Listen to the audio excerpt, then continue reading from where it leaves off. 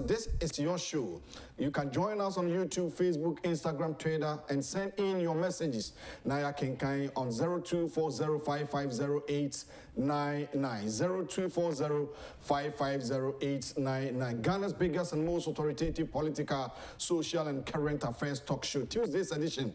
You see, Mkunya and Anopebu, Ebabidi, and Komomidi, Omo, and Chibuisi, Akwanchebi, Aminuaba, Abena, Kukwekuma, Watanasi, Ibidin Komodo, Wakratano, and some Buruja, and also the DD, the highest court of Ghana's fourth republic in our democratic dispensation, say, elections petition, said the 1992 constitution, the NDC is still claiming, say, Abatono, and you may be Ankoyi, but also Supreme Court, and be determined, and the Evacoso Honor and Home Summit and Home the work Kratano are published in Bri, and some so it be up by Yasam Keto Papa J, and what I didn't to Pem Magana for Echo Hay, then ye etchi into Shannon so. Say, Yina Ebe Kabum na Yayibi, the legacies of Papa J, dear Eno Jato or dear Eno Yedesu my Ghana, O Kaibi, Emma and Ebony Dini, na, and so, what you see when you're Quenya Esum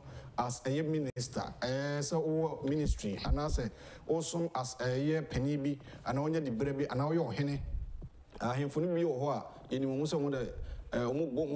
Punto so aba. Ebi so de langa de sema mo de ochi tontons as o hene bako tontons as be mani pedu ni nipa bro mo dua ni nipa eku mo legacy papa ananya papa ni nyina ye ade mu a abrabo mu enkomo anopa mi hye nkran me food for thought anasa aduane a me no obedi gina legacy ho enti hye no so se den na oya to ho agya nchini ma ye behwe so dachi ufiri ho kwa ebi bo din Owa hene betena na 2 TV as a host of the dialogue. Dien ena na oye ni ye ana wanye ni ye. Dien ena we ya toho na in the physical life no ye beka to na ban spiritual aspect nso a de oya toho adache kwakubu hu akonta. Anas adamudie no oje ana wanje adamudie. O kansam no sanye tie echeche nsem esom ne man Ghana na wo hwemi anopai legacy bay ena uja wa waremu. So the need Emma Ukunu and Fanny Mano. So the need Emma Yere and Fanny Mano. A dear bay na oye was a term, so was sorry, so offices mudin away as legacy and chay. Yebeka say, hey, Papa could you would you ever nasia? Na Nidian say, Utu, Merantia fu, say Unya 7 tampeshi. And Panefu 20, Memono on Patemuna SSR Bravo. Way any other pay foot to a medal say, Jemmy Bito, Nadachi so qua, Yada cow, I say, Chrono walk. And now that was the Uchanko for Butu, a new man Sefata, a wow JGD. Me too for say, in Kabeya, legacy papa, JB. Rollins, or say, probity and accountability. Pepe and Katashan Proyanucci. And when I can say, na or the etete or manphobia, let you di a cosso. And pay wayne, mean crash as a minimum futua, minimum kabum, na yachiche. This program is proudly sponsored by Franco Trading Enterprise. Phones papa ifi. Franco Trading Enterprise is creating an awareness to say there are some people on social media more edi ni di nyoma bi ensem fata. Enunti osre say oko account no so a Facebook account na enipa like Ashen is over 100,000 and the authentic and official and more recognized so be anyentum na oni umunidwa mabibia enkonkan eban iPhones, Samsungs, digital TVs, tablets, printers, any accessories there. Franco Trading Enterprise, any Ajo Matum, Roxy Cinema, and Mudi Mche or Adabraka, and Tumika, Nakojo, Nyoma, or Tung, Macase, Omoton, dear on Quan China, O Bra on Hemame, Ukako Hemina, a Samana near Chandia Shim, not just a Yayo Sail, where Busulia on our sin, or can Nasun come up and chat Quanswa. Nemo, Oko Papa Franco, or dear, Obama, Nyoma, authentic papa, who did you make check. Also at our phone, it was 0546-133-188 and at 0246-422-338. Franco Trading Enterprise was still phones papa fee. Food and Drugs Authority, I should who said this is here, yeah, coin, and you know, Rubia, no meeting with stamp so. Now, as some then said, Dr. Manfred Techia, where Penny Powder, Joy Herbal Industries, I know, Wasaki can hum you. ɔka no ho bi a ɛnoma pa ɛna ɔde bɛdwa ba so de ɔde aba foforo Vical 20 a ɛyɛ immune system booster na ɛyɛ immune system booster the ultimate a ɔnom a ɛdi nipadua no mu akoto nsamfo nipadua no mu ɛma wonya wakɔ ahosan ankasa anopa yi sɛ wopɛ aduro a yɛde nnubra ne hahama ayɛ keka nneɛma si ani na kane yɛwɔ kurase dudu yɛnom bi a yɛde amodify ne yɛyɛ no nneɛma apackage ne kamadeɛ a ɛyɛ Vical 20 Joy Herbal Center for Daruma and Modiaba, Kopibino. Now, COVID-19, I've been immune system. So I am why. Free Sawu Nipedino, only Wama Unya, no Biano pay, recommended Vical 20 at them free 0244585531 and a 0244876321.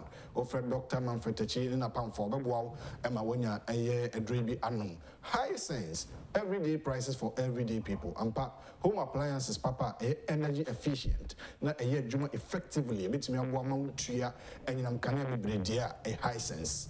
Obo obibia de ruse oba no wash nose mask hand sanitizer wa horonsa na cheso nso abon ho ban obo ho ban no na obo adwumafo ho ban no nso abon ho ban enwoma wo ton no promotion o ye no last year high sense share ne loyal customers bo say a few 2021 so obesa ay promotion wo tete enwoma no so na onso atimi anya bi ato sika bi oduru high sense no obenya oso ene odie asamde ne say o to ade a to de eye papa na ebema ontua nyinam kane abo bebre na onso to emono kane ne so ontimi to ade mono ene home second hand na obi ayusu awi uroni na twemu da wi na otimi to fridge ukọ eye high sense awo so bitimi atomo na ene bo no eye very affordable but eye quality product enyoma ode ba no US Germany UK products pepepe sene okọ ha benya no sa na high sense for ediaba ekremu na o catch obi bia se 5-year warranty no so eda so e ho a to nyoma ho a mfi no muchi ho to chiba kwa ho anamo eko wadwosum frɛ 0302 550000 0302 550000 high sense everyday prices for everyday people. Abuja braso se ebeko the democrat mu menua ba benanya akoko ekuma atenase no pay enkunyasie ne nkomodi e wo ho the issue of Supreme Court ne ekokoso nyina ensem no de democrat na trobi papa nti anope wa bayi yebehwe na yedi nkomo bebre awofe machi Yenua bra na boko de bibia e boko nyame adaroma odayi oh bibia e kama odayi oh me dayi dayi pa na yi no mu akodo say it depends on nia wo kama but me dayi but you obey the who say odayi no be me dayi na bibia e kama bibia e boko the divine selection so akan nya no ntini eti hey ankan ne anke ye ne ho na in fact combination no so on so me hwe wani achi hwe wa no hwe watade na yanko de ubonka abusha for the ubonka tani mu nsam na no pay ye de ma wo e wo the dialogue dumedie isu na ye the Ghanaian Times the ubonka no ene hyase Yenshasi free a Yikasia ya says a war my Ganemu. Now or say hundreds more rollings, more to far past remains today. And on page 17 of the Ghanaian Times are a whole and our crucial something in our na and upper one Ghanaian Times are shada a special edition. I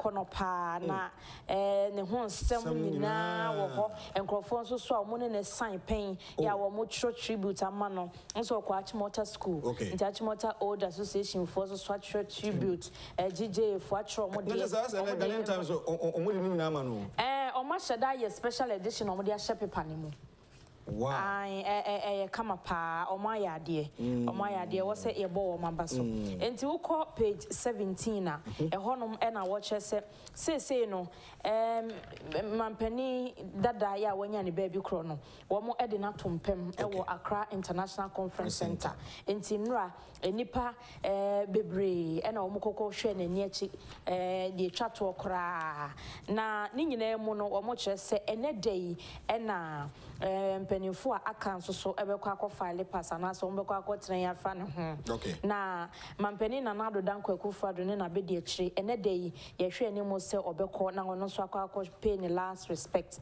e de ama ye mampani dada wonya ne baby kro na enura no wo kire se ne da ye mu no na military for uniform e na wo mo de ahye no kama isan so ono ankasa no o serve as military leader no san be civilian president no correct enti enura AICC anasa Accra International Conference ena enipa ya o mo frɛ chichi ne benche nyina no no mo gye mu ma general public ne se kwa pese obehwe no bra enti bebre na so ponso ni se papa gye ewu ai on se picture oda ho ne die kaswada na also before obewu no so ojana bodwe fufuo no nti eno anso no le koye so hu enti no enne no na mampani na adran kwakufu adone empanifo a aka no edru wo mo so na nyame yadom ochi ne wukuwe no na wo mbema mu no so akọ Blaster Square na o makọ akọ ye wofusom kese wo ho no ama na no afi o mu wi a o makọ akọ pen krabre enti enne no Ghanaian Times de obokrata no ebo amane se enipa pempem na wo mo ekokọhwe papa J na chi ewo Accra International Conference Center na mefa story kese no a ewo Ghanaian Times animo ha no enkan wo se upsurge in COVID-19 cases government will enforce stricter measure if upon kroma accept atwenra press briefing so wankasa kra ukodi na enibra bankasa enibra ba o wa hene se COVID-19 e kwosoro dodo de biara da nipa over 600 na enya bi e wo Ghana ha esesi ano nka regions ni bi 19 ni hobi but see every region bia anya bia e ha dwene and the rate and the speed this second wave no econo anoshi and to send it back and honorable Kojo upon Kroma information and what you say aban de ehye ya no odin ebetumi abagana for ye nyina yeso e kire say wo hwe se de COVID-19 cases no ekonanim pa e wo men mu na se no ba bia adru no o say it is becoming alarming na ye say eya ye hu enti se ya na beko no de a ene aban enni bibia obeye chense or this stricter measures beba stricter measures ni bi betumi aye lockdown no a ye call ya ye nyina ye mpeno a afei ye tu ye fonso so aye nti ai ena Dr. Patrick Kuma Boaji a ye Director General Ghana Health Service ono so kasai e wo dwumade na se ena wo chese enkrofo bebre say na coronavirus ni de sikafo ya de ye no ayete ha ye de nya bi o se o ye sa na wo dada wo ho enti ye besre obi biara se nose mask no ye momode ne yenhye na ne man ketenkete bia ye nim se ye ya ebosu immune system ye nya ne sound so I think say very recommended Viking so immune booster back yes eboa pa na Ghana Medical Association na wo mo ka say Dr. Frank Ankobia na ye mo president no mo the statement about bontinche say the nipa epu ekokohwe kanema mpani JJ Rollins Accra International Conference Center no ebetumi ama COVID-19 cases na konanim enti omosre se ebeya anka aban emfa enhyeyemra na eyiyo parties ensore ko clubs ne gatherings ahodo bi no yensan fa se nipa dumienu nipa 50 no ensan review senye saa na se de ye ja atom so obi abetumi ayeye obi abetumi aye party obi abetumi aye we no ebedu baabi no COVID-19 cases no ebeji yensem so a ye ho bekire ye papa apeye na ukọ page 3 ewo Ghanaian Times Democrat and so ukọ wa omo wo Kencity market wo ho ewa aiwa omo sheda to Kencity market na o chese 7 shops shops makoma enson ya enema ewo mu no tasitase na wo kan nyina abomu abese opepem mienu ne akire 2.7 million Ghana cedis ni nyina ahedwerebe ai eja tomu ahye no na public relations officer Ghana National Fire Service ya owo mantam no emu na one Ghanaian Times twetwenkoma a wo chese bese anajo 1 am ena e wo munya distress call no say ejato shop bumu ewo wa Kencity market ho omukoyo omuye no mubetumi de enso ne ma ahye de enya asam and also season e wo mu no e wo hamatan remu and the rate say jabet me ato baby no high. Pa. So what I say. Pa. Hamatan season no dey bibi atimi si. Eja kakra bi bon se na ye hwere. Nti ye nyina so ye nkra. Ataya ne bi nso akokan say tape bi e ba bonten no so betimi so aye. Nti ye hwe de besi. I think say jama empani o mo hwe ma omo de betimi ato sa na mo. Yes, so Kotamale ne Mpotem nso asese no water crisis wo ho. Ghanaian Times section no. Nsuo nso ho akwatwe na nse. Enti ya besre se omoma nsuo ni flow ma yen afa ye kire he ya nso so FDA omugo so gigi ne ma enye papa wo market etwa to so ai ya ma eye delis mimi da ko ai wa ya de pa we say no eye kofodua de he na Ghanaian Times report na no pe omunkoso nye na enyoma no ebi wo ho no mo a eye aduane ebi nso so eye enuro ayen register ebi wo ho no ma cosmetics ebi wo ho no mo a herbal concoctions and crofo ayeye ni nyina no enye ai umre me ye tuguso nti food and drugs board for ahye ni nyina sure. I was for the Wakata daily statement. The daily statement I'm to also farewell Jerry Rawlings. Page 5 of the daily statement. Another lockdown may hit Ghana. Page 2. Government worried about the rising trend of COVID-19 cases. And to continue or to stay proceedings, Supreme Court rules on Mohammed's application today. And the Chief Justice of Ghana's Fourth Republic, Justice Kwesi Eninyebua. And a judge Fonta di we mu de mo sha na akono. O judge adwuma ne yakono. Omo so na ehu abem info nyina da osese ye beto aso anaye nto aso enne enna Supreme Court betina se na yakwakohe na asema e ba nche se NDC for sa file another application so nkwakwa amende omo meji se o maba ho ai the new crusading guide and we are not the no ato aso achichi mu na yenti eno eye the Democrat the daily statement and now the aba say ye beto asem so anaye nto aso no and Supreme Court may decide was sitting on more economies so and information minister or Patase no and to be able to know and son what 20 Jumedi eso only for Kojo upon Krumanfoni and a dahono say Ibesa call lockdown mubiono or chess one shot a bit me akum se Ghana for anya asomre na mokoso eye asodin dia yani hwe ni mu se partial lockdown other say partial na total lockdown no na onye bre na onchichi mu enfamaye anopai the Wokrata the daily statement and evosa amani. Okay, the new crusading guide of Bokrata no and it was so say Mahama files application to amend his petition again.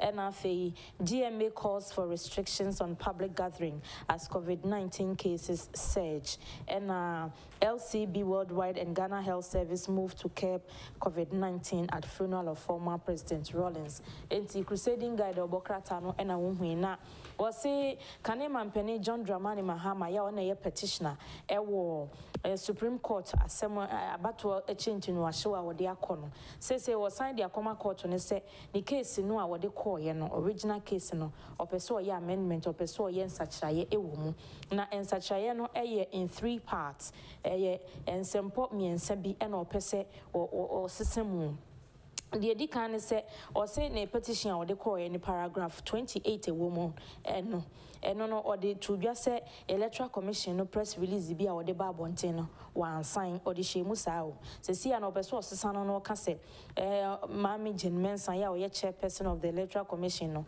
and figures are what they buy no instead say obey any total votes cast no or any total valid vote cast enti see ano no and omo pese omo ko yen sachaye wom afi second one no so say omo pese omo file supplement ekoka original statement no ho ya nia electoral commissioner responded that no omo pese omo sign file bi de ka ho e ka ho bi o ai and I feel so no omo pese omo san ko seek additional ground to motion omo file yes and someone omo de call so omo pese omo be electoral commissioner 12 questions no a ya mo omo kwan no omo san the motion for court no and review enti no saa nneema me nsɛn ɛna ɔmo pɛ sɛ ɔmo de kɔka ɔmo case no. But the question I'm asking is, did we experience sad things on us and Numa will be in the previous or the past Supreme Court petition? And the idea of lawyer for no behu.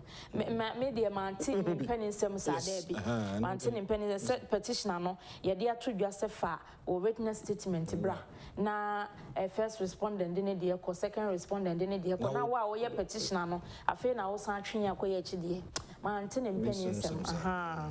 But ono die saa na wa ye nti no ye hwe red than inti bit messy so say person was strengthening democracy ni sua de so saa de na ye nti ye hwe GMA de no so wa ha Ghana Medical Association omo president Dr. Frank Ankobia and a watcher say osra ban say one hwe na restrictions say what public gatherings no one sign enfamra na o say ukọ Mampeni Dada Rollins ne ye na sia crisis management company be firm LCB Worldwide Ghana Limited omo ne Ghana Health Service for na aka bomunti omo de sa disinfectant machine bi akosi ho ne wura mu a na spray wo ha ene ye se ye de sisi sinti ne ansa na obewura fo ya ho be bia papa ne da no ube fam na a disinfect wan sana aha nti eno de ekoso pa ai but the GMA you support the idea no whatever no say can restrict you free nyoma bi hu baby adru ne de ye ya ebeboa ebeboa ye nche se Ghana fo no nye ya adwene se yankasa yebeboa ma COVID-19 na ba fo ehia se ye be hye ye nyansa na yaye se wo hwe onipa da sani wa pia bonte afi ne fie ye se hye nose mask na so so won hye dia I think say e mani tena fie momo a ebeboa because spike no e too much ne ma ne ye hu so ne se first no na nka obinya bia 2 weeks nanka ne ho to ne ba but see ano recovery rate na wo form ntimi nko en quantum critical conditions ni si ani omo da hospital on say nipa bebrenya first one obi bebrenya bia ekoye mpo a omo hunu ho hwe but this time round omo a ye hospitalize omo na ekọ nanim enti say ye be ye sa na be boy ma cases ni be ba for a me de me ne omo ya adwo I think a Ghana Institute of Journalism so on the statement about say school hall when say when you COVID-19 so what to school GIJ yeah and open so me tie wo online say wo daboya ne important ho schools bi nso so wo ho no ma record COVID-19 cases wo ho ama say school no temporarily no matum enti no sure nyame hu yambo Daily Guide, Ghana's favorite newspaper, and it was Flight Lieutenant Jerry John Rawlings Ernest lies in state at AICC as a Accra International Conference Center. Mahama begs court to amend his petition again. Page 3. Send me about Daily Guide mo. Indian envoy louds Napo impact.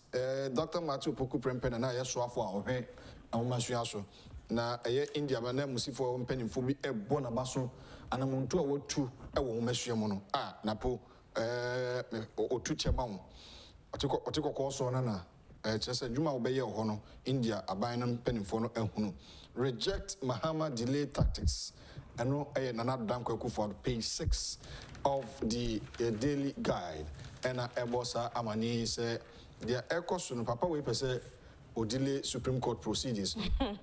President Akufo-Addo has asked the Supreme Court to dismiss an application for stay of proceedings filed by the ex-president John Dramani Mahama, who has petitioned the Apex Court to overturn the results of the country's presidential election held last year.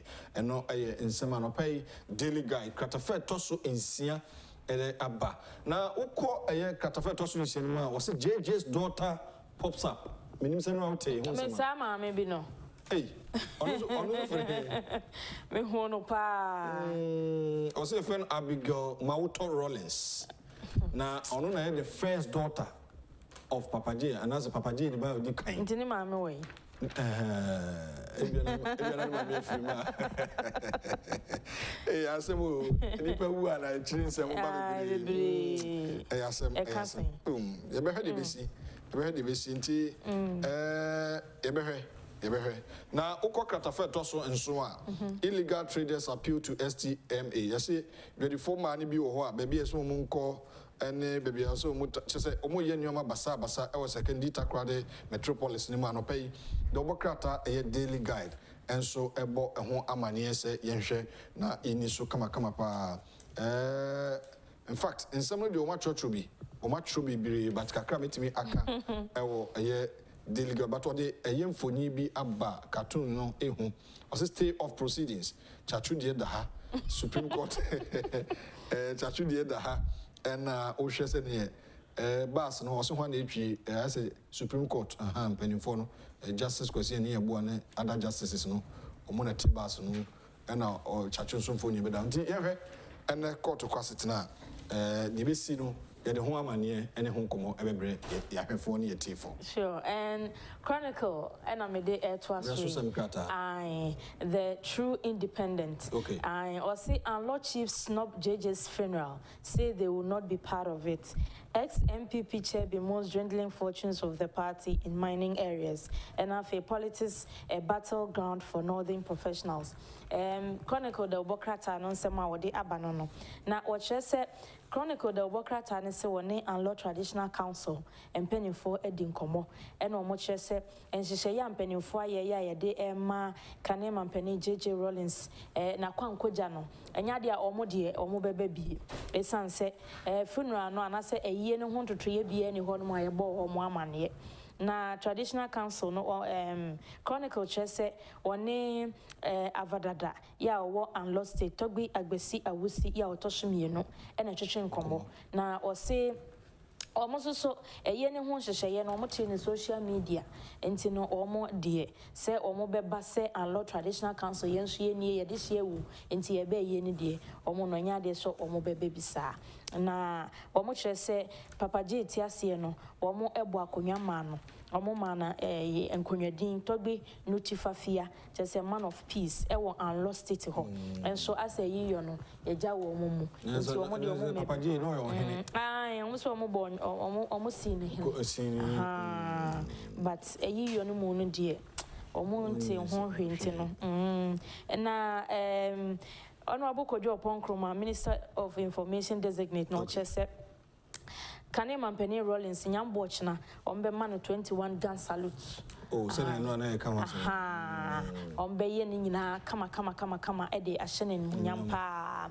Na wase kane NPP chairman ano wo Amansia Central e wa Santimantem wo redubu ahen e no wo se NPP amanyoko no momo omani na ho pa ni titiw ene baabi a yetu mining anase yetu former goodie e wo men mo se NPP fortunes e wo horum na e ba fom omo ye unpopular wasa areas ne panti no was rempenifo ne se so money nko ho a omo ma money nko ho no isan se e hadwene. I think the issue of galamsey no mampani ko emrahye bedwem no o se either say yebekọ so e de hampima to so se yentu efon gudie no kwati kwan so anansi bema kwan no questions a obusa amanyofo nyina say should we allow obi afana adwemra because I say ankwanko yesel mampani akufo adon na oh my year two from gudie anansi o de hampima to so amayentu because the people politicizing no we have prior to election 2020 and this for we ko site me ko share galamsey yes no say buy bema mo kwan mo tu eba bema mo kwan mo tu nti we the mining areas wasa is amenfi wasa menfi ene asenkregwa area honi nyina mo tu afan gudi ene die in fact we have vote if you krabaya chese na MPP enda from kra ti I think so mo tu wana mo I bet me aboa ebedimu ebi wo bi ho ba ko bi ka Ghanaian Times page 15 mo se na no ye kan se parliament a hyese say omo be virtual sitting enti enye nipa ni nyina na be ko chamber ho omo ye 275 eba na se COVID-19 wo bi ho a e kire a nipa be nya bi nya sam ketwa enti speaker hyese e free enne ekono mrahye Shebedwafo 275 na emu 90 and omo betina chamber ho. Omo maka ni nyina no betina omo offices say job 600 ho. Na wahwe proceedings no ewo TV so na say monitors omo provide ne so. Enti say ehun hia say obeba chamber ho na waba be bisa question na so waba be contribute to no be arrangement am waba be ye ne sa. We ye parliament nso hye ya waye say de be ya COVID-19 no ebeba fo. Sa pepepe. Na eno na speaker ahye say eno so nkyere say wo ma chamber ho nti no o mamra hye bedwam. Eno de won pesa you know kra. Won say omo virtual. Ebia frɛ the honorable member for Medina, are you on the line? Afa be ko no ni. Ha papa. Ai enti no o se osre o mo ara say we say no COVID-19 na mana ba ne sa. Yes. Enti obi amfa ne ho nyim na wonni chamber ho kra tena office na hwe proceedings no ebeboa as afenso so say sesi anomra hyebedwafo no omo ye COVID-19 test ni bio eno aye ne ono abo afenyo marking kasa ye no oka o se sesi ne mandatory testing no masan say e wo mra hyebedwam honom se de be ya obi a ntempa no mbe isolate no na enkonko from mra hyebedwafo ni nyina. I think it's a Daily Graphic, Ghana's biggest newspaper since 1950. Finally, now Yemfa in the work at tears flow as mourners bid farewell to Rawlings. And no Ayensema and down on the front page of Daily Graphic, GHS intensifies community surveillance for COVID-19 variant. And that is page 13 of the Daily Graphic. Election petition, Mahama files fresh application to amend processes. I know Ayensema, by the back page of the Daily Graphic, restricts numbers at former President Rawlings' funeral. Ghana Medical Association urges government, that is the Dr. Frank Ankobia, President of Ghana Medical Association, Obapak, donate anesthesia machine to Techiman Abrefi Hospital. And also a Adroyo Makwakoye, a Meku and Shabasi, Etusana Mono, Edebua, na a Techiman. Abrefi Hospital, Musubit Miabua, Dr. Frank Ankobia, a penny powder, Ghana Medical Association, I know, was say, in fact, Rawlings a year, no, say, best restricting Nipa, and right now, who's a front page of Daily Graphica, Papa J. Moon, page, a chess, Yedi, on mine, a drag, flag, no, that's so kama, a Yedishan and Munyam, is soon a jajo. But I feel it's soon a year when the money down soon kakra and say no smas and too soon and shed a huni ye and too soon no smas mana I come some penny that Mahama fresh case and was a file listen the work at holding at the ababat okokrata fetos me no Uganda court orders police to vacate Bobby Wine's house arrest. Uganda opposition leader Ira Bobby Wine where Jumtuni Nanu ya no mkoto aba mampani Yoweri Museveni no watena kunya so 35 years as president or the soldier buying so buy or the coup na bewura mu 35 years as president or 76 abena papa isa chinchine twan yes no na abato no a day and as a day before the election no or shut down the social media. Some bia observe in Ghana, unko WhatsApp, so unko YouTube, unko Facebook, bia nyaduma. You answer result number, boom. Yoweri Museveni, 76 years. Was a credit kind, 63%, opposition 28. What to be done? Now, as summer crata woman say, we no, and a woman yama Bobby Wine, and national fee, and the hearing my same P. So mubedi so munidi almost money they do because a be an cheater for no be show kutupa no protest against the outcome of the result. Africa abana you say ni asemo obi why e be man be sisabre ye da so ye ne oma we emwa I think say the course no we are some man saying na de omo ho jima enka ebeboa because the Bobby why quite na faso no many anje ho kwa oh I me fa story we mra I think say a very good observation na Ghanaian Times aye no on say old nam traffic mu ankola bia mo sese ade car na ma be gina car ho ne sa ne man COVID-19 o monti say the Jeff for ne ayifo no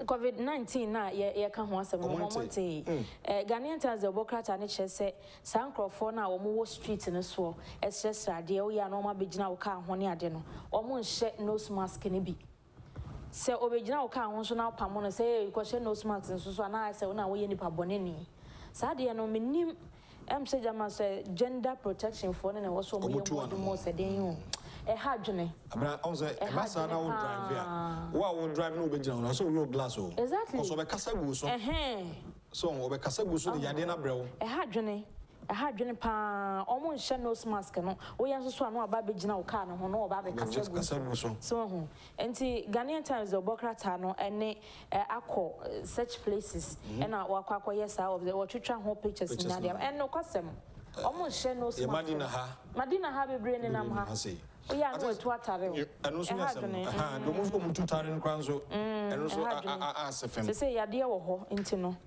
I think say page 10 abina story bi wo ha hu hia also SHS for mo be call placement ne be ba na what the adibia ba ha number of application schools no presec enipa apply person ko presec nko 7,517 better for you but space declared I that wa betiminya 1,272 oda enti emesi dey na wo ko presec no they depend on modern ball performance Achimota school nipa apply nko 18,918 and more space for 1,314 well, on say Ghana hano ye the dean and a co school. Yes. But trust me, and free SHS na banintino. School be a one home. Abrante free adesso. Aye. Adesso. And ye 8 is no nine. Because share school Abrante no call any a choir would try to be free. In fact, and there is not about school. Now say National Science and Maths quiz. Yeah. School I can see no more than form. So now Wesley guess 5,105 applicants. Space over here 620. To 5,000 there. To me funny panina. Near was I will phone and planning in Atia and say, and then the free SHS now banintino. At the crack was for presecach motor school no. O come school to answer secondary school so be cause. And to know so what Colano Kona your wife say what Basso Babishan. Obitia there's when you're 8 now obi presec when to me 8 yeah. Then you can also make it. Sure. And yet school no Evacasana Kohana here. So maybe now say Asia school here no you can't say baby uncle school and I'm called to answer me to say and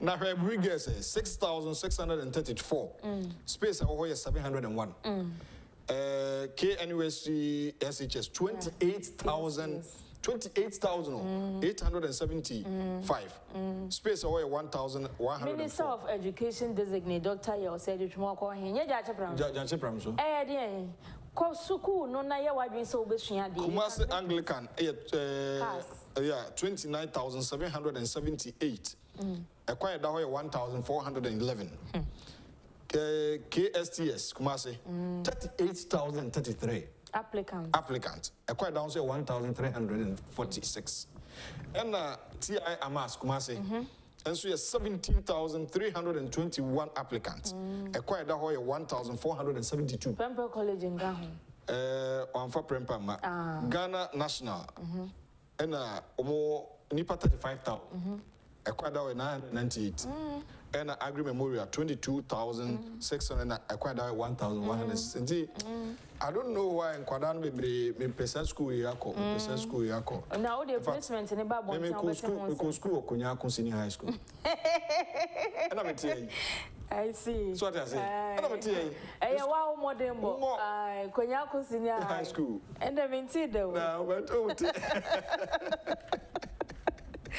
oh, so hey, wow, modern boy. Any determination. Also, free. I'm gonna Kunyako na kwa guna swedru. Yeah. But hona me go school. Only that, but me bomb home. Of course. Yeah, me bomb. That's why you Crawford what is say we be our face high school. Hey, your modern boy. Na ohe jache from so kwa deputy for you call ya in fact anya kwa Kunyako betimi twa no. But honorable oh yes, man. Oh yeah, sure. Oh, madam, I minimum pa. Oh, there may go competition in one side. I think say yeah, quite you know. Yen shese nkwadaa no be sua bibia dey. Every sa ade no na etimi. Abo ase na be ya Sanyo Maniomano, Witmakona, Sunyan Residents Hills nomination of Bono Regional Minister Designate. That is Obabiun Yasayin for Bono. No, Obana, oh. Yemame Richardson Kumi. I'm Richardson Kumi. And I'm Penny, so Mrs. Justina Usubana Hene. Okay. In 2 minutes, I'm Penny gender equality. Juma. And I feel disabled association be the statement about Oti regional minister designate. Yes, Dr. Makubu. Yeah. In fact, I think you do Kronos. I'll be our PhD there. In fact, Nyamishan. Doc, Makubu. Or your motivation. Yes, the Oti regional minister designate. Congratulations in advance. We did say, you Papa Nuni or Fanu, did them, they are proud of you. Yes, so, proud of you. Say, Sabi, what did the woman of Bemu, Otimako school to PhD? We are doctor. Papa, Nyamishan, remember what Tiabesrao, or take him until now, remember how Besrao, special say when you sa kunyano enti for now na bra Elusia ne ahwe guest ne ba many Ernest ya Kumi akotia star boy okay many ba be din komo ati medase na ahwe ba but before we ko no yenhwe papa je yi ho Supreme Court and so asem da we be di nose mask COVID-19 these are the topics I no pay e ba be din komo. But you emphasize on COVID-19. For now, they say, oh, politicians, Marco Tuma baby, and I'm restricted.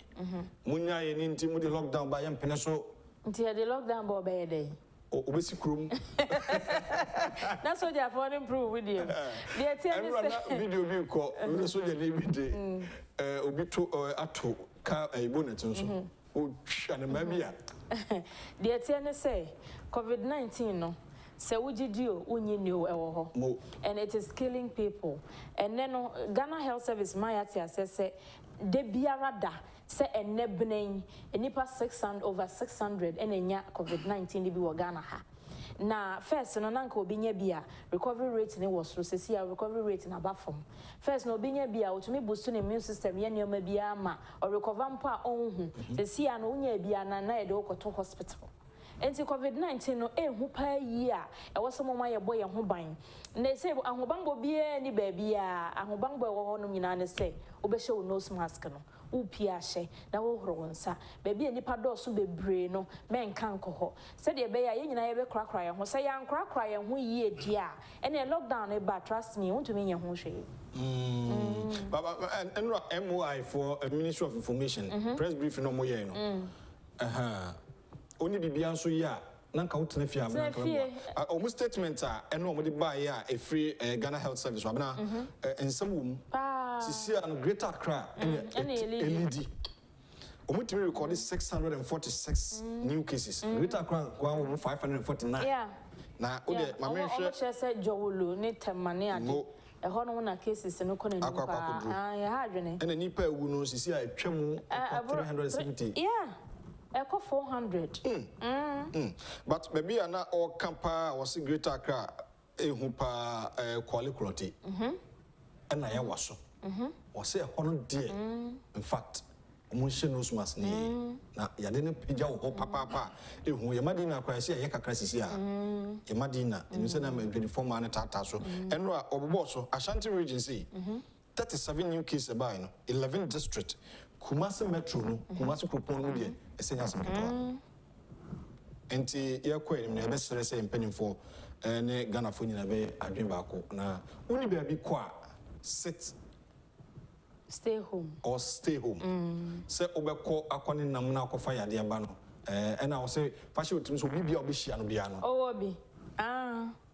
Obia obi. Ghana fo dey epamocho madaroma e be sere ma say mo behwe na mo tusa na mo na maye na yade no etimi abrenase say yempese be call lockdown build dia I think the best thing saying na be observe the needed protocols na afi ya hore nsa o nose mask o ko office bia no ahye ebi mu nam ko bitimi ka say I didn't know ahye so me sha mentimi home obi nso say me hye na me pai yes pure omonte enti no ahye obi nso say oh ehye me botum na me hu police ni dia me hye wada o na wo ye no countries are all lockdown. I restrict them.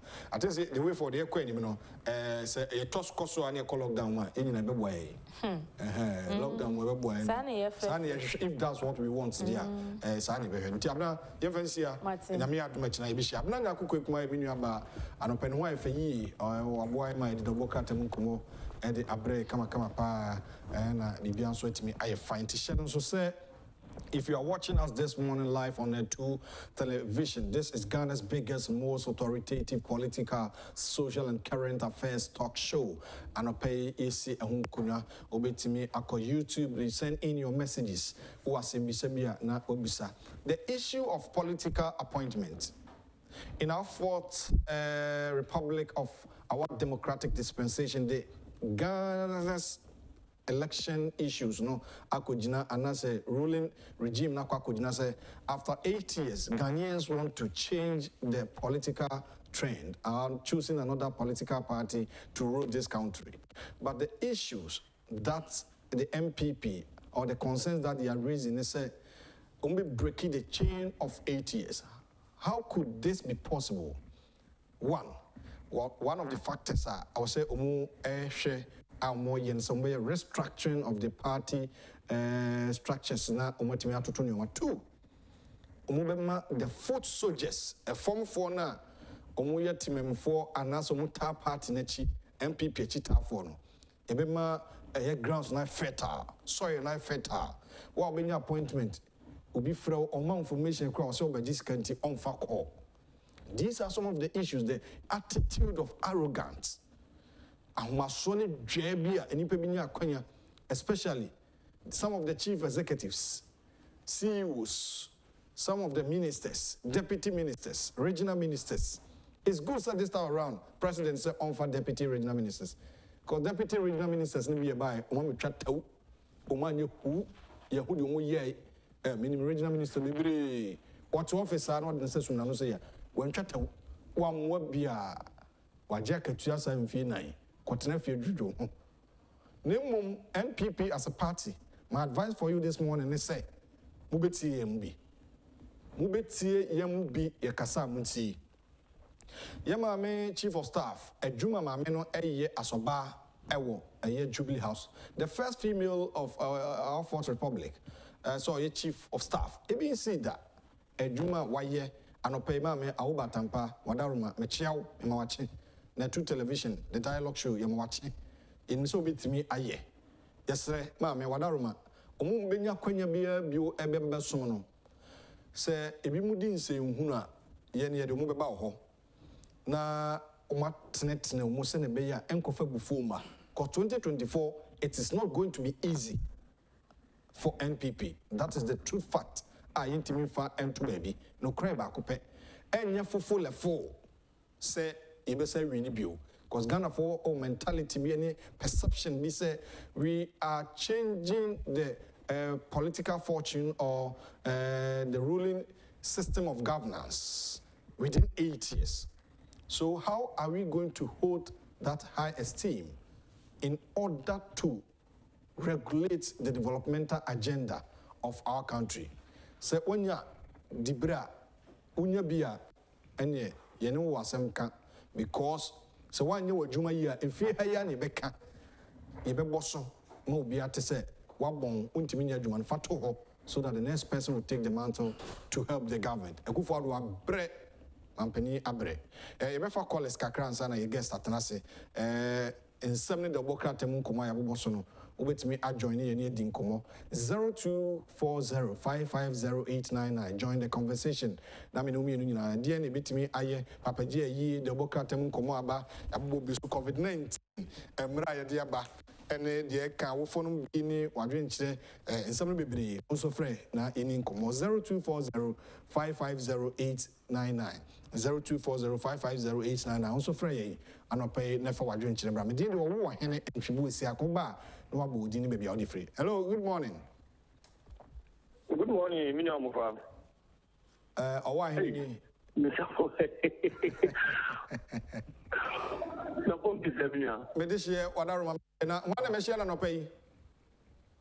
Pacho Mohammed in Mikasafia Bosukai. Oh, Medeshe Mohammed, that's Papa, young Koso. Medasini and Apunia with the Amami. Hana, ye Fred. Yes, I found further now for Inina, my Nina, in and Abaya between Abuakana. Piaris of Ubia Tamil case, could you make a medical court? Who can't tell for say a real? So what you call for your police station? I want to know. And I want the police, I will call for police station. Police force you working at very independent them at Okopa, which is there.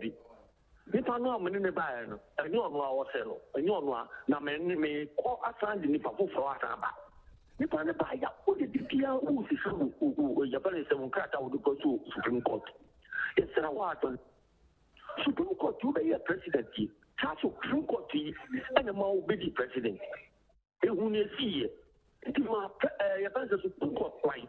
The Mundia Semi, the Ghana, and Yang Asunji, what the assemblyman, what the minister, what the MP, what the deputy minister, what the vice, what the Sumami president, what the president, the didn't be Mama. That I say, Mohammed, a little contribution. In fact, Ghanaians are very descending and more extra Madrian Casadamasi. 0240550899 NTBA Ernest Kumi, I am a guest of Betanasi. Na Edin Komo. Hello, Marche. Yeah, hello. Hello. Good morning. Good morning. About your dinner, baby, I'll cast it free. Hello. Udini, baby, I'll cast it free. Yet you and TV, you see me, Niankasa. Pajamede Michael, my first is I wish. All right, Michael, I'm into you.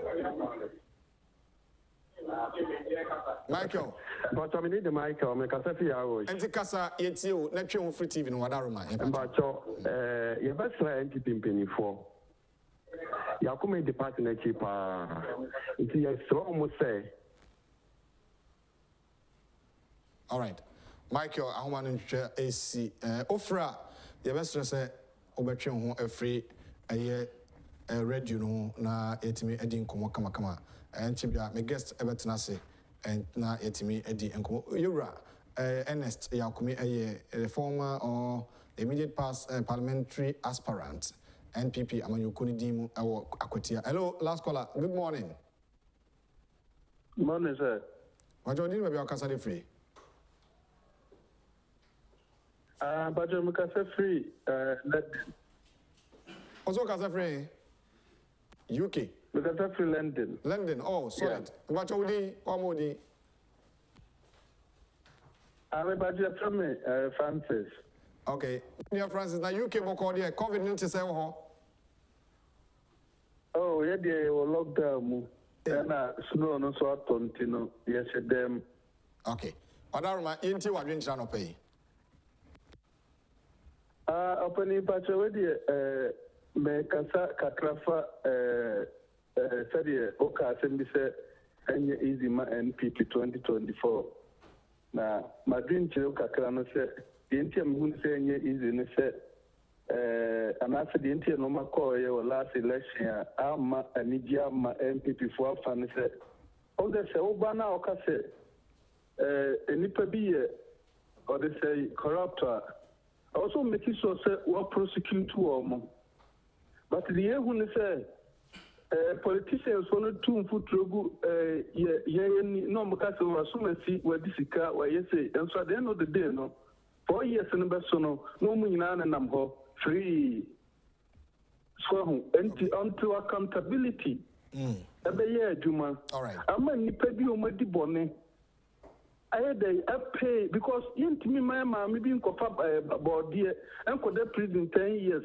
No, there come 10 million need to care on the big will be my so. No one and I'm more free. And to justice and the my you to know. And if you work on to make me back home. Ababuami in a develop my companies and I know may I brought them to Manini and so meet me mafia because me mafia is here a dear human minia. A dear Brabona mebebo. So you know, you penny say better be man so and so say oh share. Hey, at the end of the year, Juma, BB and Juma, face mask, Obia and Yen Obia, and now boy, celebrate way your pet, Obia and some mask. And no man could ye, in your kind of correct. Then yet the Conanado, one quan betting a boor man, or any papa, and so no more buano, ama watching a day. I carry on the agenda of Peso yet at the moment. Conanado, the Libya, Mekamaseka, in Yana, so bad 10 Pecora, Ghana. Okay. You and I say, and watch and we are my Francis, our UK, and I say also offer now or contribute your quota on this platform. Ernest Kumi Atnase, ono Aquatia parliamentary candidate, Ojinemo, had just ended parliamentary elections, also any presidential elections, no, on the NPP, Amanyokuno Edimu, and some of Dabamaso, I babidi home como and also, and Timamana Kwabamana chance, or Panimachi. Official, I think that 2021 finish here. Yeah, this is the first time. Solid. Now, we shall forward to say. I'm not going to be away, and I'm sorry. Kakra. All right. Ernest Kumi, enemy guests. Join you on YouTube. Now, ini and Komo, come. Until COVID-19, one of the issues are a beer and penny for COVID-19 on share. Ye best call a lockdown. Ibetimi ejina no as a country say dey and ibetimi see our economy no eso. 2, the Supreme Court and obesa kwasitna NDC lawyers asa file fresh application eno enso yensem yentimi kan p yene de no yebeka aniani ya kire adwen about the outcome of the election and akolande our Supreme Court na yentimi kan eni papaji eye so entonche beka bi kakra na government appointees Yabo Mudin Sisia, Amonia Aquania, are they competent enough? Obetimi Abua, Bibrina penny for political scientists, actual Madresa and Pa, Omo Abo Muhammadi, Umudumedia, Omu Edino, Ebetimi Abua, Ama Omani Chichen, or mining Kanko, Etimi Akoso, winning some of Frobi, and Yakanina Abua, no, Etimi Edin Community. Join your YouTube to make a friend, just call a friend, tell a friend, call a family member. Now, say the 2 television, the hottest political morning show and current affairs, social affairs, no, is in Kunya, BBD and Como. Obani, yes, you're common say in free COVID-19. In him, baby, I didn't see a 8 Kako. Lockdown partially, cry by Ihundikakudui. Ghana for the Apumudimun, the 4 can say, if it's me, Abuaye, nose mask. Up to now, your boss, President, order IGP, still. As a country. Obani, so that's what I'll be saying. Anyway, in fact, when you're in chair, I shall for any for now, what's my be say, some a collective responsibility. Now, I bind it or enough film, dear. Now, so Yaria Bay, and Yaria, or Nipa Bako for Kwan, a ye. I dare yin and I was here, Cambo near Kon, Yediti Yariano. Now, Ganam put a yache say, Yaibi than a bit to me. It's answer Yari can once me by I could do in pompon sono. A pejaya could do baby, not a you. Now so ye actually ye a share nose marks, a deep protocols, neso deans you who ne some now who and sa at a tea and terminal. A boama yari anything me bad down one could see say after they do maybe no can and report beam. It's answer now a nipa and Kayarene count we shed them one uncle Mutimi hospital near them so betty bubru. Now, so a company say, and they during the festive season, you know, and now I say, yeah, and they protocols na yen disunintino, and Yamamu Peja. Let's say, Fata say, Yina, ye boom compound share chi. Near Shana Motu, Papa, na ye two, and maybe a trim. I Timmy Boama, Yarene bar form no. Near Timmy Sanko Fasa, and a Montuni beam, near Shea Huye. It says, meet it in say, be say, I'm Shea, Yabesanko back to lockdown raining.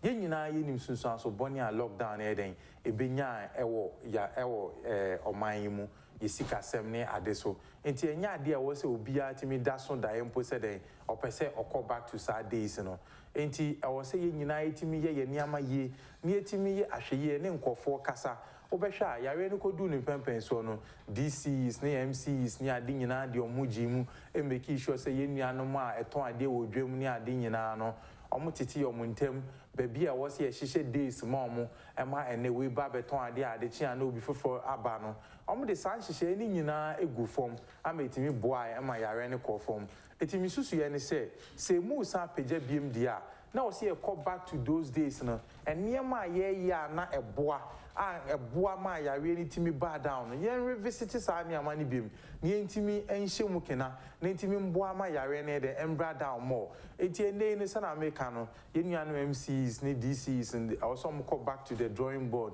na some measures na omo de go form no omo san rolling it out biem na edwom ni ade no de entimi mmoa na yare ne nko down o visit update site na e show mia yare no kɔ ne mpompon so ewo eti fanse na baby at the last time me share I think as yesterday no ya Accra ni Kumasi any I think say Temane ne Mpate ma ha enti all these areas no MCs ni DCs ni local government authorities ni ade na ewo no should make sure say on betimi roll out some of these measures na boa ma baby a nipa gada bebre ni ade na so bete na fe so yan so ankwankwa parties ne social gatherings a ye wo ye fie a de dom be boa no a etimi ma yare ne spread it faster no yetimi eboa ma sa anyama ne so te yen cut down on those social events no na amankofo ambebo chenku ewo ye fie ene mi no ka say nyina secretly no bo no bi ye party ewo ni fie party nipa ne yo ni fie no na nkofo akohonom eyie ni ade ni nyina aye kwan a efa so ma yare ne den spread e o se nyina agitum se ye ni normal times mu eti se ye ni normal times nim de na abrabo bia ye bo a yen face o Ghana for ya mamre no anasa de we ni ye ho to ye no so far as ne yare ne bo abra ne de e wo se yetimi de etwa sa niama nim ne yetimi ye niama e beboa ama yare ne and spread it faster dey di won so ne say obeti aye say ne morbidity rate ni ade ne de ekoso anasa kane ne kwa de na nke say yare echim kokra ne penifo a enyinyi na so ne tititi ne de ye say enye sa biemu ene echi babun ne mrantie ene maba wa nyina ana even science eba no enye science a echewa obehu ni easily so me de me hia bibia enye ye anase me hunu mu sonsuo sa niama ne o ba mo pese o mo che se yare we say no etimi attack multi organs enti apart from say o respiratory system ni ade a sa yare no anase covid etimi attack no ebetimi so attack your kidney ebetimi attack your liver ebetimi attack your heart ade a che say attack multi organs of the body enti na che say enye symptom ba ko pe ana obeshow eti wo ho na se ko ba ne se wo do wo kwan bi so a entwe yi a na yebese nuanum se ntem paso a no na watimi akọ hospital na ya so anu ntem amaw eno ne yesen se ebe didi umu adokori umu na afa okodu hospital na e too late me amiti na otwe etwem no quickly no make hospital ko ye all manner of test including COVID test to make sure say challenge act be okay because I don't want to be taken by surprise sure because ko ba ne say COVID na hye me ho 3 weeks 4 weeks na chese makodu mpempen so bi a I too late amame ana say ebedu ona attack me organs ne me respiratory systems a chese me ye ho hwe de enyeye enti ya ade bi a metimi aka say sa bebi a yaba bedu bebi a ewo se nyina etimi make sure say ye nyina no collectively no we individual responsibility ewo mu no obeye aban so asedi ewo mu no aban so beye other authorities ne health facilities ne ade no bia na montu obi a wo so tu etimi boa ema yare no enti atese no e se nyina etimi tu sa na mon ti sesa na na first ye na me sure say ye tu sa na mon ya sanity bia yare no beba down. Now why do you think say yade aba na etu anamo bi ma yade no call form na yade ne sa page bio ade a se bitimi ama yade na bra say nose mask she na o say eye den ma ye as a country many so nim say nose mask nation enye easy and as enya ade a eda form sa enti nipa bebre so no ma change ade bi a edin mom so be accepting enti derubo any education any akoko ni ade na wo se de catch nipa bebre de mom mutimidi som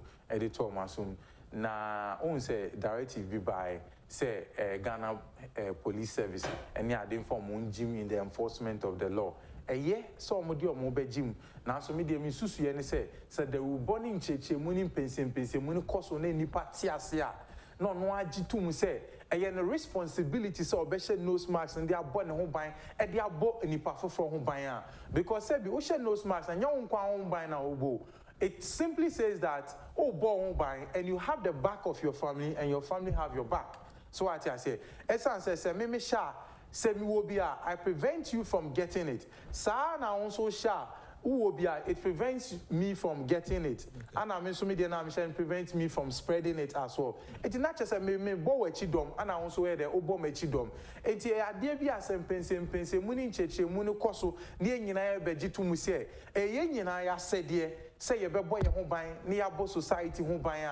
Na yenya santi ase na every time baby aye kobia na ye be hye sa nose mask na e de aboy ye ho ban na se koba ne say ye nti ase na ekoye so hye ana say because of the enforcement of the law nti ana I was say ye sha then na say ene ye ko bedwemu a ye be hye na mo ye nam kukuo mu ana ye du me mfichi be na chema me sen na ye yato eno so no koba ne sa na che say entwe yi na che say yare na na ye be koso aspread ya nhwe yi mpa ye nuanom ne adofo e ben yen no omkwa na che say ye be spread yare na ye de amomomo enti entitiye ene nsem ne na wo si echiremu ma ye nuanom bitiase ye onipa no so bi o ho a ompese omudi o mani hu sisi a me no ka say sometimes I find it extremely ignorant so be shi obi no be ka che say na yare no when we say mami bi otombo ko ni je na enye bi da because what some people are saying is escafoya re monyamoya dia monkofa me de me hu yade bia ni ho penifon tum fotogo ni a politicians ni person restrict ye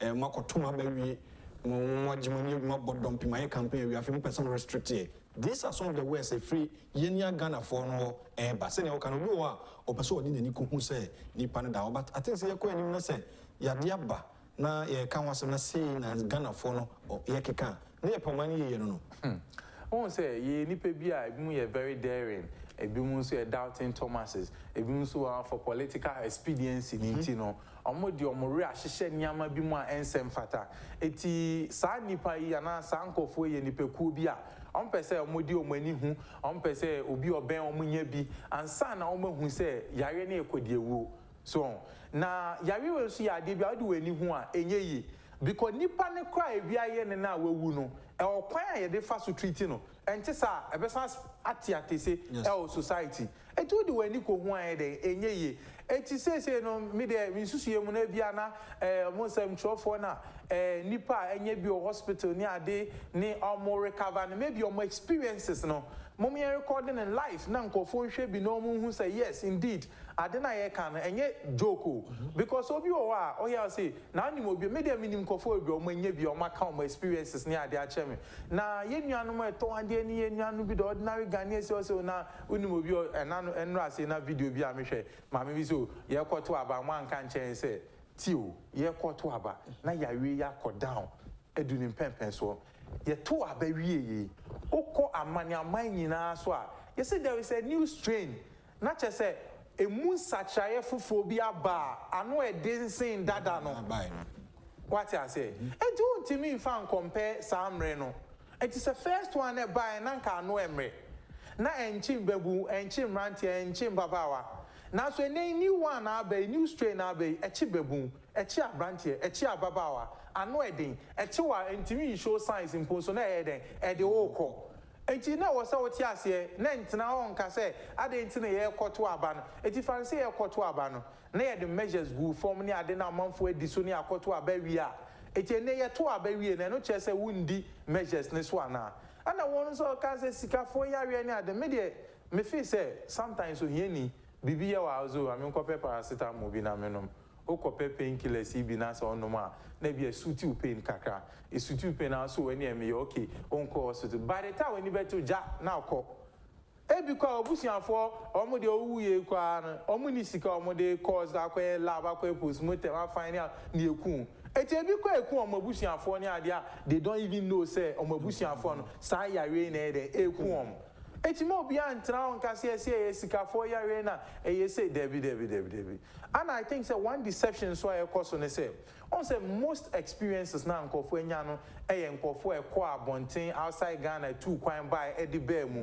Enti ekoba ni sa say sa afo no na edi bear mu a na invariably na nipa e bear omo no ana eden etimi attack omo.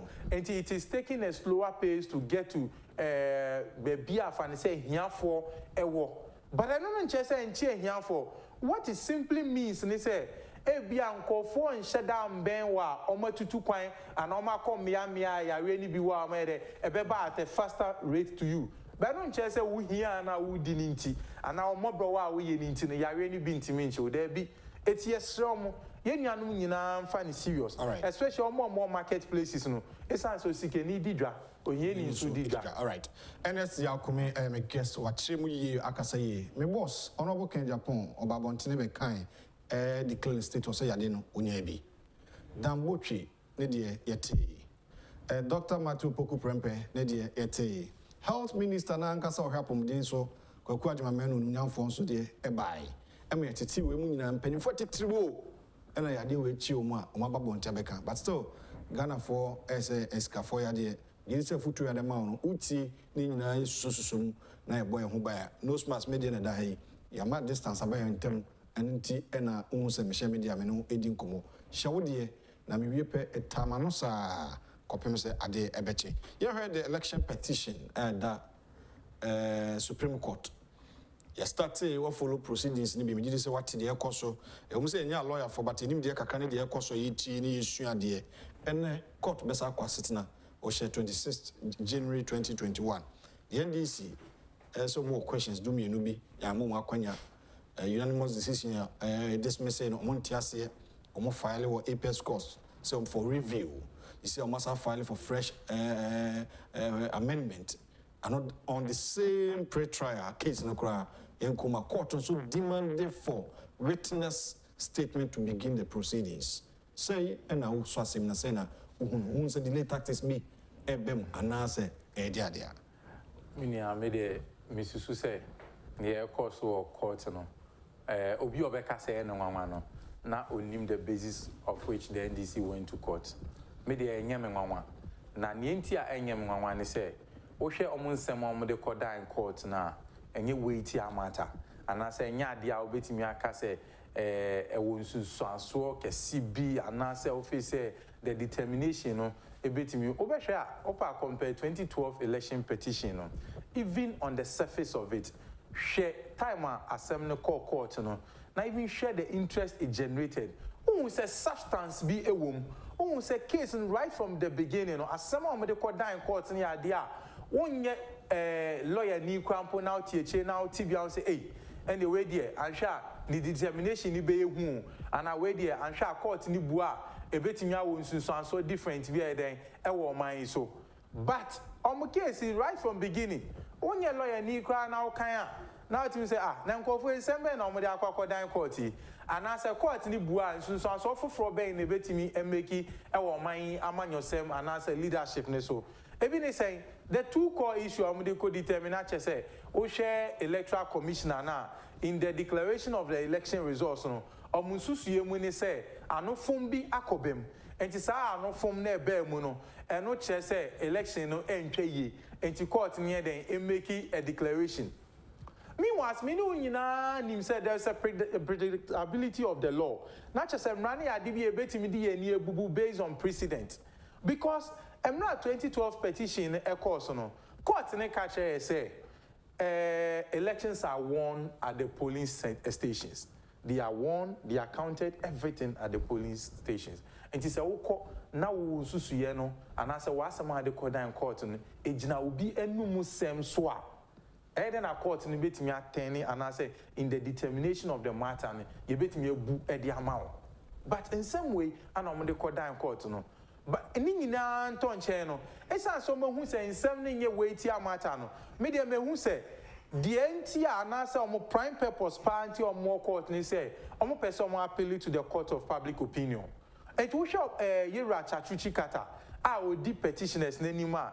ni ye ene niama o ye nyina che se opeso appeal to nipa e won chen no nipa e hwe no and opeso appeal to omo conscience na ko basa asem no court bu awia wetimi anya bibia kan say the court wasn't fair to them.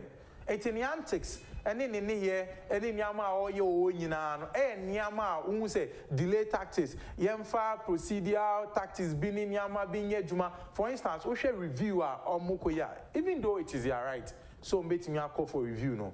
Ubisa won't say in the determination of as to whether interrogatories no ebe koso anase enkoso no was the court divided. Straight away. It was a unanimous decision. All the 7 judges. All the 7 judges. And in yesterday there was split head. And I will say, yeah, the 2 you are likely to get majority. So I tell Sanka split. And if you are, let's say, 4-3. Also, okay, yeah, happening by 2. We are likely to get 5. What I say. But even interrogatory, see, what's your explanation? And yeah, they are court, and they man. And yeah, they are clearly, no, even the ordinary person, what's here, twice. Yeah, lawyer for out here to assume say indeed as someone court he can you know and as someone to assume I say papa you say yero achachuchikata say 2012 now call court you know interrogatory here bi no osiki for bi and your man akwenya amototo ano court here catch us say I didn't see a discretionary powers are conferred on the court. Okwaye bisa o say to me bench so na wudi bisa for interrogatories no. O say o gina court ni to me a ewo ni mu na inherent powers. Any order of the court and na wudi kwa kope side wudi seeking for side interrogatories. Okay. Na to me a share judge for ni mu and na wo gina so e dia kwa kope such interrogatories are discretionary. And then na won gin to mu say almost 2 minutes on betting catch or say, Beja to man, I say, Jintum. We and some catch or say, as somewhere now on that dying court, no, for 2012, no, and in the end, they dying, no, and yet the same. The circumstance, no, and in someone in some bisano, mubisano, and yet the same. Near the one so they say, Nipa opesa ubisan in sem no. Ne lawyer Jinawa catch or say, San someone ubisa peso be say, when you can't there no one new year, abba, I want a response to mudida. It didn't know what's a court in the same house, Aquina with you. It way, who be any she, Yamabini, a pese, yet chairman Nipa, and met Tony Pebia soon say, Yapesi a casting been a court in peso betier. Service 12 questions. I will petition. I'm a petitioner, first respondent. No, I'm why then? Well, yeah, no. It's 1 year debut. Say, yeah, now what Samsung could be. Nanya Mobani say, court need the can catch or say, interrogatories no. A binum de bay fishing expedition. Not just as a back court now, Winia Sembia Cano.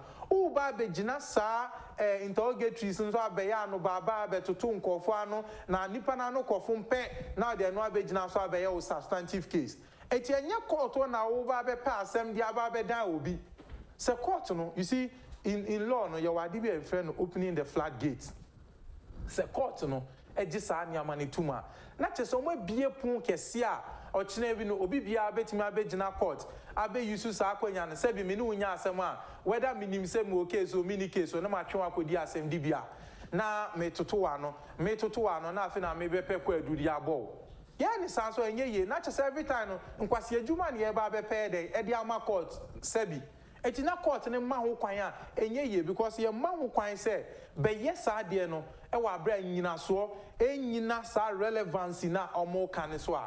Not just Obia habit in your baby Janano, Abeya no Baba, baby Sebis and Cofo, Ababe Peque do the abo Nipano, El Court, El Bra and Senfata. It will show Yenyanum NDC 4 case, yeah, of course, we any procedural tactics near the Omo Yenia. Clearly, no, it tells you, say, Omo per se. Omo ye nyama e satisfy omo supporters and in for a chitafo a diomachi uti omo interviews ko omo grant aside the court adentina election petition ba ko etwe mu no ye the almost 8 months na year now we year reducing it for 42 days. I think that was what I was coming to talk about the introduction of CI 99. Yeah. Former Attorney General Marietta Obril and the court Parliament ayajatum. The Supreme Court no so aka say eno no mo gina so. Because CI 99 say after election, na say ebia misunderstanding and na say presidential result no intiase nyadwuma within 42 days or say omohwe na omudi asem no hwehwemu na ombua. So they cannot neglect the CI 99 and take any other CI or any law to work on. Now, NDC also claims that judges, they are not being fair to them. America, Americano, they call him, Omoncho, then Casamon Comunche, Assembly Law Court, Assembly, Yasama, didn't tell me. Who say, Yakaka we said the law is a living organism. Okay. And they are capable of growing and I say changing, and it is adaptable to changes. Now, not just a nipa miracle ye nimno yisuya niyama sasamra 2012 niyama course so now je petitioners akoko na NDC for say yabe join this suit now we see yabe joining now we say me lawyer abe to petitioners na no na ye bisa nsem emfa kwam na hwa manfo down mu yi keche wo court the waste ye nyina time one introduction me kai the friend of the court amicus yeah amicus kuya Papa no quite fair the same. Oh, you are somebody out court. Lawyer Makuji. Yeah. Thank you. Yeah. So what I say? Now bed that down court. Now was a court in the streamlining process. No. Secondly, electoral petition ya debia was say election petition ya debia yen na was here G2 mu say e won so until the earlier the determination the better for the state. So what I say? Service say am pass you bet me aji 2 million dia manipa fufura na wasi e yen in 10 terms so near the 2 million manipa no so the obebu man no te se sane e pe no sense so yen timi nji manipa na wasi e striking out manipa te so no so timi nya akwanya de ebu man no eti mo munim de mu krampo no and we the better for us krampo ana mo de court na mo de mo de sa si aye de court wo no ana nei no mutebu ade for parliament abeye mrani ade amani course ni nya de agiatum nene ya basi ye yusum rana o si etutu mampamrika etu mampamrika campo aye de akwanyifa in the ordinary cases court ne campo no utimi your written submissions no bia any de na de akọ barring any anobaba bi ebeba so the court can be on the surface of it watch more written submissions and make a determination. Is it something that you are chachikata onimana onim eti we nya ade a eye huma ne say by akoba ne say nei no ohia sa public space no e de bisa nsem de yi keche you see uni say obetimi akoja court na u bisa nsem unim say dey na ye court election kra no when do a polling center on by 7 o'clock na we say do o say I men do on by 7 o'clock no be say entuji mu say we late no we aja to say me jitu mu say me what has that lateness got to do with what you are seeking in court?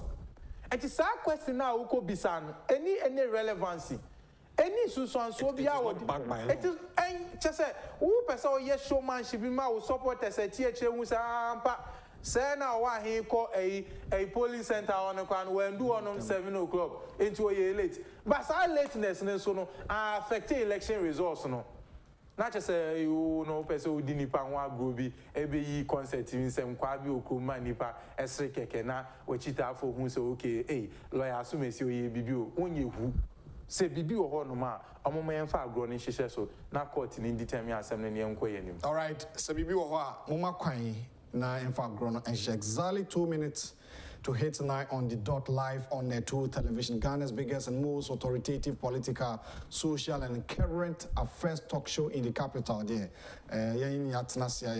Ernest Kumi is my guest. I'm just going for a quick commercial break. After that, there are a lot of issues to discuss on this platform. Na yashese ne nyomate okay producer ima so te say ene yentoa so na yendi enkomo the Papa J dampam tisia me no ka say legacies of Papa J do ababaye as a president first president of our fourth republic me no ka say ohwe a screen so a mampani nana da kwakufuado okọ na akwakohwe emu ni ade ade na yebetumi da kai Papa J, dear na betumi aka na ye Germany. Minia nipa be yebi. Wa me ni nyina ana Ghana for ya mamre ne ya mani mu no nipa wu a nka na chi asembone.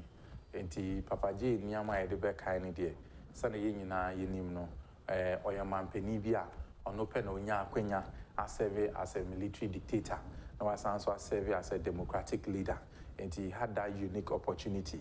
Ana oye niama bebre me de bia me ka say opani bia ne emra anaso hin bia ne mra nyankopon pese ode ne ba na ode ne besom ne de opese ode ne ye enti ebia mra obepie mu no eye mra asenka ma ebia nanka eden enye enti obae obeye ne so ne de as a military leader nyama bi ebetimi dia kai economic reforms around the 80s or the 92 or many ade otimi structural adjustment ni ade oyeye ye nuanom omko ka ba mu Nigeria ne ekwana motu otu ye etimi ko fa omu nyina bae e make sure so omo beka omo abusuafo ne ade nsa ni nyina ye memories ye kai e de ye adwuma ye den eyeye enei no se unim kra mpo no ko school ni say ye ka types of leadership. The moment you can charismatic leader, one of the names easily comes to head. No, Rampeni Rollins. Nipa Ubia ni wa beji mwechi say or sa charisma no. Eti ni abebre wo hono ma oye. Dedi won so ni say oye soja memo na otimi ye adwuma etimi transition ye from soja memo to a democratic government no. Me face say no so ya ade a edimu aye de kan na eyeye. Esan say emra na oye soja memo no na pobea eyadema Museveni ene hwan omunyina no mo hwe years apobea mo ne ade atena so ne ade nti na wo hwe the largesse any the benefit any to me I crowd as a military leader now transition and the ababe democratic leader no enye easy sir but he denied those comforts ne kakra and the no be share democratic leadership ase am the 8 years so mama yen so kan si so say na enye ne pemu na enye ahogun so na enye ne fo so say or per se ono ankasa transition but the then opposition ya ban NPP amanyokoi opposition on the man and the resistance on the man yen penifo ye rekufo adomoni ade ni je kufo money ade soyo mo soiti ae ene kasa ni okondin omokonye ane man ono so ye de obeji tu mu se there be under the democratic leadership no or den ode ne ho hyema ebetimi aboa amagana man etimi akonani nti me fe say sa akonya no onu so nyae otimi man ho kwan etimi transition from a dictatorship government to a democratic leadership no ade bia eso ani so say ye bona ba so na me nua ye kan no so no so na me kan no na so obi a ye wura mampani Rollins obeye bi na me dem me face say being the only president under the Fourth Republic or ye democratic leader or so ye military leader nanka onya unique akwenya say anke neisi kasema be say amanyo semni leadership e wo man yimo no nanka onya unique opportunity say obetimi yi saade na fi onom and so me dey misusu mu ye say wentimi anye saade no because unim under military leadership no usi empu a na epu usi enduma na edum now so onya sa akwenya your transition into democratic government na wosenko timi eyi ye hu fi sa sika semne sa ania manum no wentimi eyi ye mfi sa ania manum rather no na afi no mugusu chiche niama makedes chiche sika ne niama ne umbrellas ne nchen ne so obehwa matches ne ade a ye de mankofo to aba nyina no under the regime ana sa ania mane den ekoba okay yenhwe screen so na yenhwe the Osho Mfoni so no the Vice President of the Republic, Dr. Mahmoud Baumia, and Osho Mfoni so no.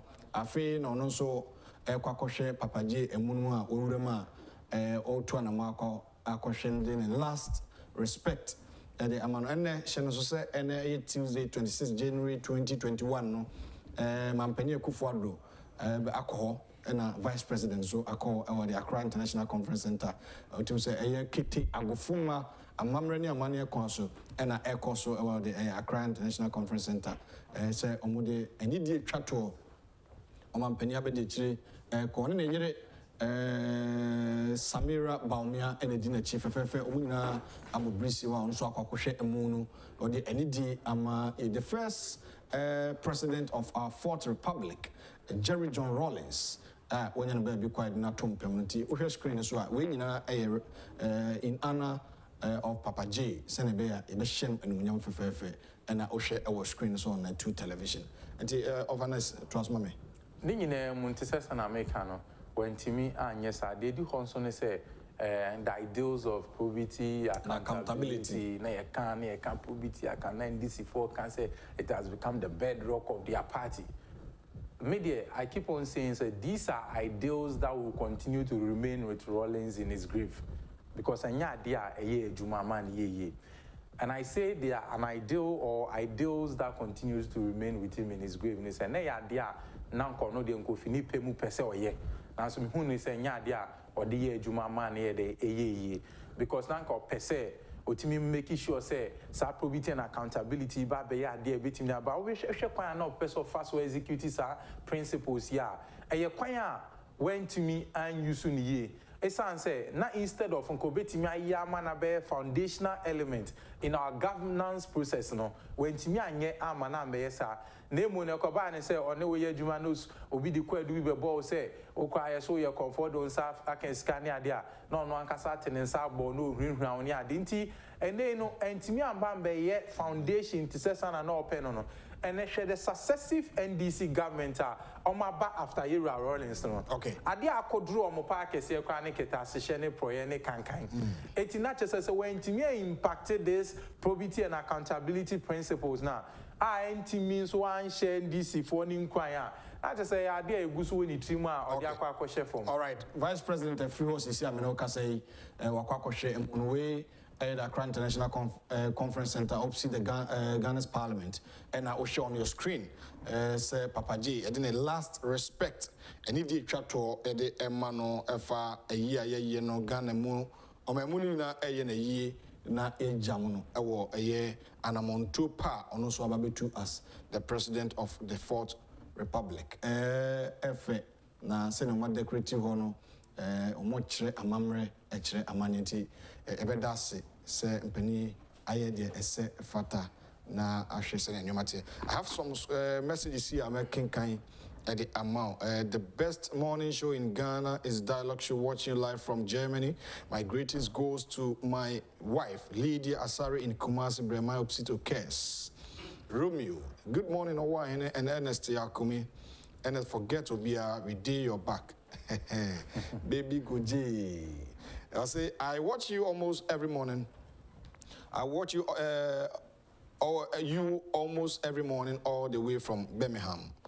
Malak Baghdadi afi yenko papa je no ofiri akonwa so nipa obesi nanan ebedi akonwa after papa je ewe papa je kofo abrea so se ono so ba 90 yenkonkohwe se ne imam pani dada wote ase olmai odi na futu etan chin kakrakra ono so ba nan de ni die ekoma eye ni nuakuma papa je ufiri akonya so no ono ne bi di nkunimi de ma the New Patriotic Party ti yen konkofa eno so humfoni fama enhwe anamontu a ono so etu and the last respect se na mampani Ekufuado akoho na afi Vice President Dr. Mahmoud Bawumia enso akoho na ode the last respect ni di twato akoma no tanso eno mampani dada JA Kofo John Kofi Diwo ejekum Kofo ono so na ode akọ the last respect akwakomanti mfonini ye kradwa ebehwena ye de ho nsama quickly on this na yenhwe appointees ayabo mudi cabinet ministers and regional ministers mo say dey na be kan fa mo are they competent enough to support the government say ne be na ni so ade ho bebe mu when you about competence they are more than competent. Na mekasa menyina so ne say MPP amanyoko ni amanyoko a ye no say kasa we have the men no nya no kasa keke abuso so I say everybody is capable say nti de bia meka che nkofo say uso competition bia and enjoy ni MPP because ya amanyoko ni amanyoko a talent ni de abuso nti nya nipa ba akofo na wonim de ana ya kasa sa nipa we de ye nya na ya memo ne enkoso eti na che say ye wo talent no e ma ne bro so na what talent in so man bruce and I just need choose kwa adding enti oti baby o mampani Ekufuado tina na adding po in the selection process I just offer rule back kwa there are thousands of people waiting me are selected from among my team be this adwuma no enti first of all no more mampani are selected o mo say omo be ministers nya ye mo mutrim kwa esan say omo deserve na ombetimi so aye adwuma ama na yeden abro sana enipa dodo no ayeden airdrin no eti ye de nim de ne empire ne ahoɔden na beta wo mo kyɛe den ama mo etimi ayɛ adwuma no etimi aboa esan sɛ so mo yɛ adwuma no mo yɛ ne yie a ana betimi aboa ama aban by the time e be we 8 years no na etimi anya akwanya esan so ayɛ den abɛsɛ bibiam so etimi nya akwanya nso sɛ yɛ san ba government bi mu a ana bɛma nipa dɔm na ayɛ den etimi asan so anya akwanya na sɛ nipa foforɔ nso ayɛ den ebenya akwanya ayɛ den aba abɛsom bi esan sɛ obi wɔ hɔ no ma first 4 years no wɛnya akwanya amba ambɛsom bi nanso enei no the second term yi wɛnya akwanya ayɛ den aba mu bi ɛkyɛ sɛ the more a yɛaban ne bɛkyɛ no the more a yɛbɛnya nipa foforɔ a ɔmo nso ɔmo equal competence ɛtumi ayɛ den aba abɛsom bi bɛdɛ mehwɛ nipa a ɔbobɔ ɔmo din ne di a dodoɔ na so ɔmo nyinaa yɛ nipa a ɔmo bɛtumi asom yie aboa ama yɛ amanyɔkuo yɛtumi asan di nkonim biem for example wohwɛ nipa a yɛyi ɔmo as regional chairman na maame starting fee ɔmo nyinaa yɛ nkɔfoɔ a me susu yɛ mu no me feel say respectfully no ɔmo betumi aserve yie aserve the various regions no maame starting from eastern region esan sɛ hɔ na me fi nipa yɛ abɔ ne din sɛte champion wohwɛ na ho keka ɔyɛ during the election era ɔkeka yɛ nuanom a na eluso elections anaasɛ MPs eluso elections ɔbɔbɔ ɔmo anom a ɔmo nyinaa na ɔmo nam ɛbɔ candidate n'akyi dɔm ɛma ɔmo ne ɔmo yɛ campaign ne ade no na ho keka ɔso nti sɛ ɔmampani sɛ wapaw ne so ɔmbɛ eastern regional minister me to me no ɛyɛ ade a ɔdeserve anaasɛ obɛtumi ayɛ sɛ adwuma no adam ministers bi te sɛ obi te sɛ dambotwe yɛ nipa bi a ma menka asɛm kyɛw both political parties ni nyinaa na NDC MPP ni nyinaa yɛ ɔnneɛma bi wɔ a we disagree yɛ ɔnneɛma bi so a we agree some are certain human resources enipakuo bi wɔ hɔnom a wobɔ ɔmo din pɛ both MPP NDC nya asomesi deɛ ɔbɔ ne ho mmɔden asomesi deɛ I think it's a fine job obetumi ayɛ adwuma anaasɛ ne credential obi te sɛ yɛwura adambotwe local government a yɛde ahyɛ ne nsa yɛ adeɛ bi a whether you like him or not no yɛn nyinaa from he will be the best person to handle it. Obi say he's the best person to handle it, whether MPP, NDC. It's not just Omampeni has made a very good choice. But if there's a choice, both political divide, everybody's thing say, yebetimi atanechi ama nipa no betimi aye adwuma pa. Now it is quite impressive. Share Dr. Yawe Duchum, adwuma oni yera napo eye wo education ministry. Na ene no yera Mampeni say Ombe education minister. A fantastic idea. One, share Emra or as deputy minister Nimpono. Share mania to friend as a resource person. Some may consultant in Mwam. No multi shaping or educational structures, no. Now multi fire curricula and new things are introducing into your educational system, no. E binya den embra omonso omamania so minim kwa minim say Kenya government invite no and it's a education minister of such competence na so mampeni timi hu ne prowess na so nominate na I mean also timi bon say mo mampeni say waya ade amana bro so hweyera anapo ono so adwuma oye o education ministry na nei no mampeni si onko energy a obiye ni obetimi adoubt ne competence ho na okọ no obe succeed obetimi aye den aya amana bro so hweye maame esla usumu ne adwuma omo nyina omo ye media me hu ni say bringing them back and I say bringing some of these people back blending them with new ones no is the best idea the here na say omo kọ no so no enko faili aban no ene yen yamanyuko no hwe some of the young ones are omo bemu yewura abuginapo ene asensu buache I mean these are young guys and yes say omo call because of their youthfulness but omo call because equally you know they have the competence to deliver and when I make say more network back so and I make a change NDC ni or say between any NDC for no point here we don't just go for one of the young ones to go and occupy the seat. We go for young ones who are capable of serving. Okay. Because we share NDC time youthful guys records on any baby with sharp teeth. And here baby I see also here how many $1 million and son on the way for politics. That is the record of the youth of the NDC. But we share the youthful ones MPP Dioma Babenwa, Sheyera Kojo Ponkoma. Fantastic. Obiye both political divide, Obiya Jitu Muse, about information and communication of issues I mean, Obienwa, Obetimi na toto, Yeru Akoju upon Kromao. Okay. Eti na chesa Oshem Kofua, Yeru Kufuadu, Eyomona, Asema na se Fibia Enyomo, and Neobatis NDC Nivi Kawasama, so near the old faces aba. Masuma American say it's not about old face, it's about competence, it's about delivery.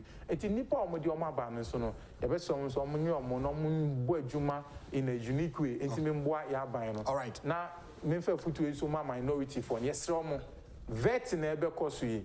There is only the Parliament of Ghana. You need minority parliament and a majority parliament.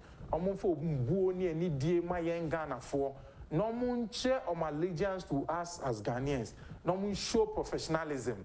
No be anko na adwen say honor dey cause score cheap political points. Ema na manyoko. No mun boa na niyama nko yi na ministers ne mbra no mun be adwuma ma Ghana man. All right.